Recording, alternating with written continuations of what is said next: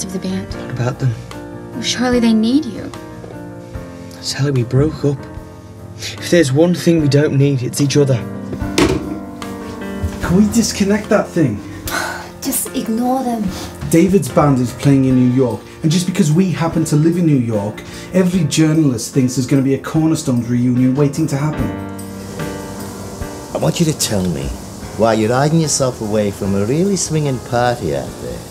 You know, you're about 60 years too old to be acting like a spoiled teenager.